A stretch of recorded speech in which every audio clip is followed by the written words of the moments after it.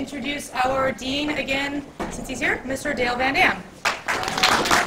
With us, Paula Lee from the League of Women Voters is here to hold down the lead tonight. Thank you very much. And tonight, the questions will be directed to both candidates. I can't just direct questions to just one candidate. We'll begin with opening remarks. Okay. My name is Therkildsen. I'm a captain with the Sheriff's Department, longtime resident of Dorado County, longtime employee of the Sheriff's Department. I say that because I've got experience in almost every part of the Sheriff's Department. Also, I started my career, as a lot of us did back then, up in South Lake Tahoe, and the county was cutting back in '83 or so. So I actually got to spend a year with the South Lake Tahoe Police Department, so I got a little experience there. You know, in our department, it's deputy, sergeant, lieutenant, and captain. I'm a captain. I've supervised approximately 1/3 of the department right now, assigned to the jail system in Placerville and Tahoe. I think the top things of my priority, you can tell by how many people are here, really from John's side, and I think my side, and a bunch of other sides, I hope. I think the top thing is to, and this is probably for John too, is to reunite the department, get the department back on one page. And you do that in several different ways, but you do that by in your promotions and your special opportunities within the Sheriff's Department to be frankly blind to who supported you and who didn't support you. And my pledge is, and I'm sure John echoes the same thing, but my pledge is to do that as much as humanly possible.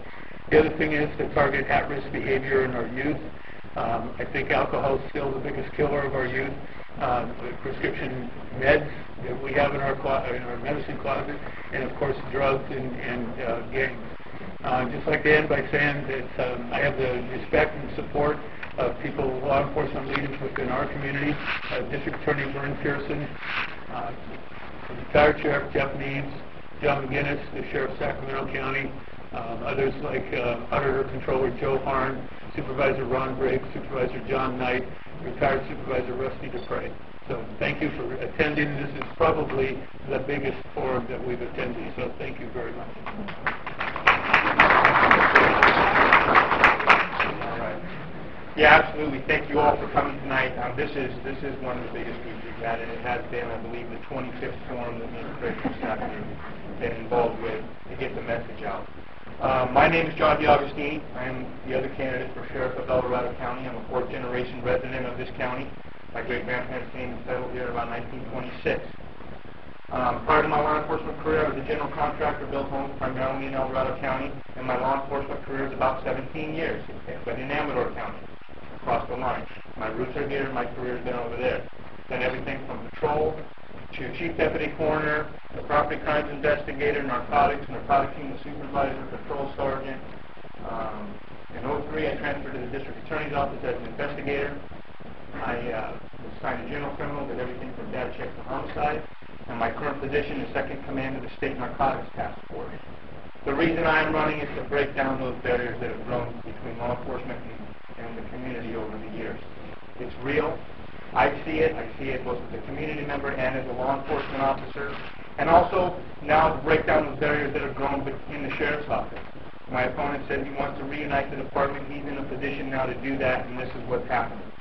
So I'm here to take care of that. I am a leader. I have the leadership ability, the skills, the drive, the youth to take care of this. I'm also proudly endorsed by Congressman Tom McClintock, Assemblyman Ted Gaines, the Northern Alliance of Law Enforcement, which is thousands of law enforcement officers across the state, the National Drug Enforcement Officers Association, the Taxpayer Protection Committee, People's Advocate, Operating Engineers Local 3, and also Local 1. So I have a broad range of support. We've got 10 days left in this race. We're almost there. So thank you all for coming tonight. Thanks for being here.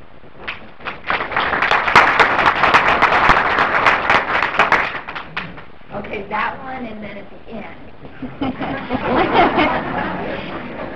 Okay, Craig, we'll begin with you. We'll just kind of go back and forth, okay?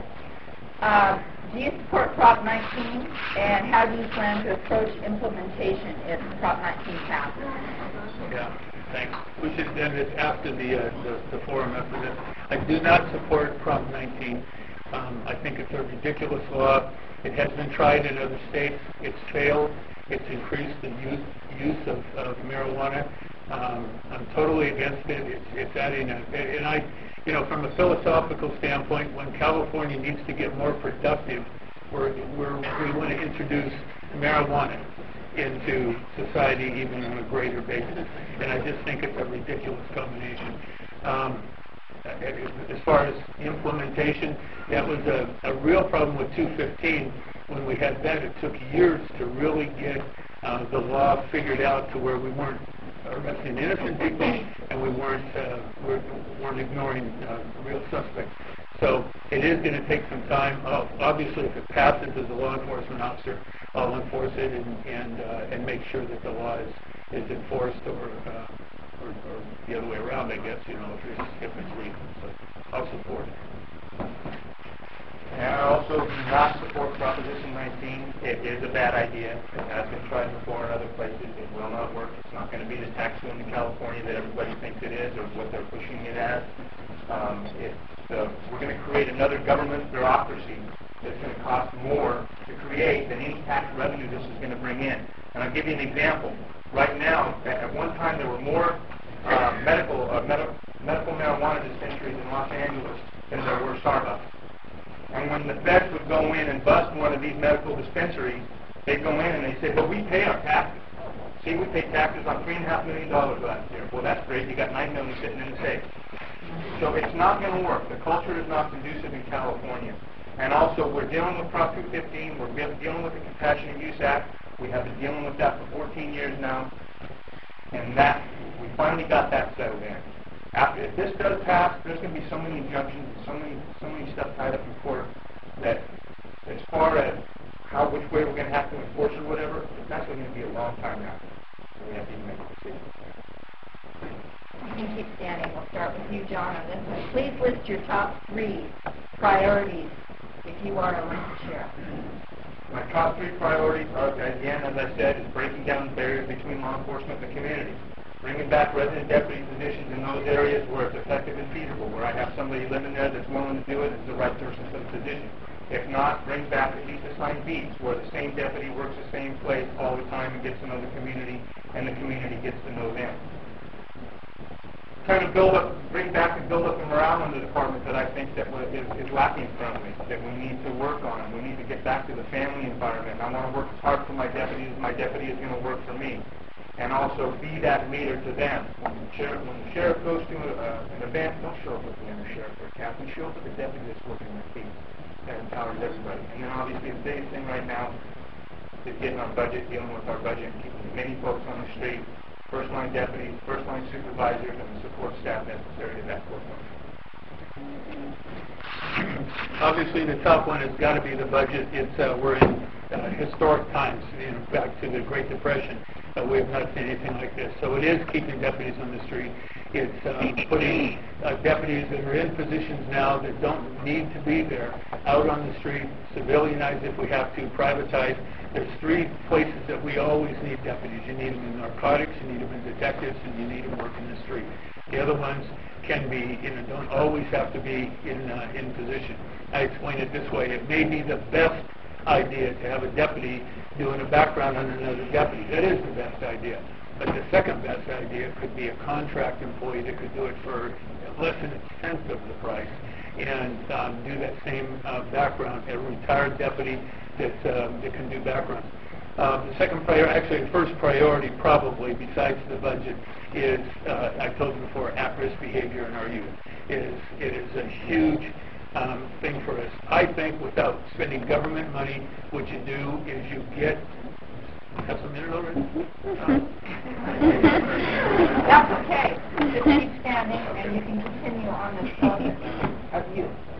Okay, but we're switching the topic to youth, and there's several questions. I'm just going to try to blend them together.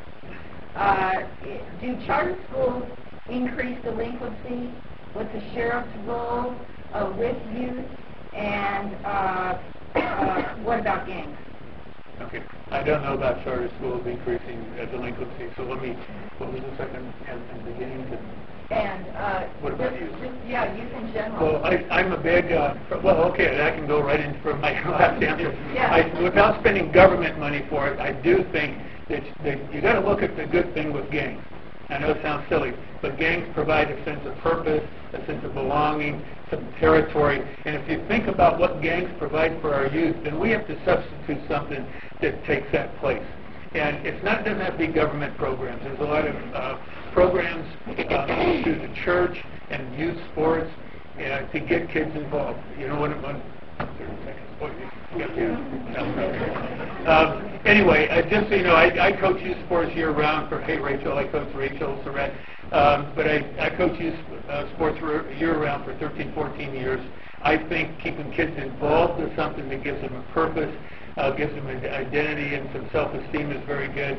And I'm also actively involved in Vision Coalition, which is a grant-funded operation down in El Dorado Hills that supplies or that puts out youth projects and keeps them on track.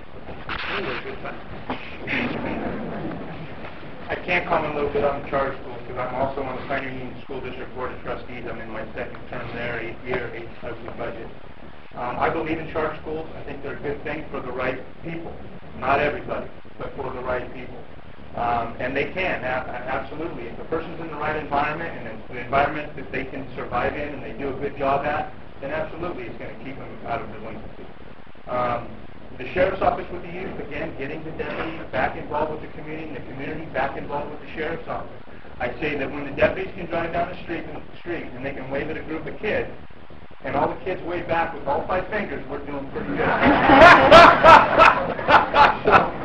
And then obviously the gangs. We do absolutely have to keep an eye on the gangs. They are here for our youth. That's how they increase their numbers. They want our kids. So we do absolutely have to get them identified, get them validated, and then when they do mess up, make sure that they're prosecuted appropriately with the proper enhancements. Okay, let's start with you. Yeah. How will you be able to provide more patrol coverage to less populated areas of the county? And I think this question is related. What are your plans for residential deputies? Okay. I've never ever said that I'm going to provide more patrol anywhere. Matter of fact, I'm going to be trying to protect everything I can right now in this budget. What I am talking about is a different style of enforcement, where the deputies, when they're not handling a call for service, when they're not down on paper, they're out meeting the people. It's the way I was raised in law enforcement. It's the way that works. It's effective, and it's efficient. What was that second half of that? Plans for residential deputies? For residential. Again, that's for the right person for the job.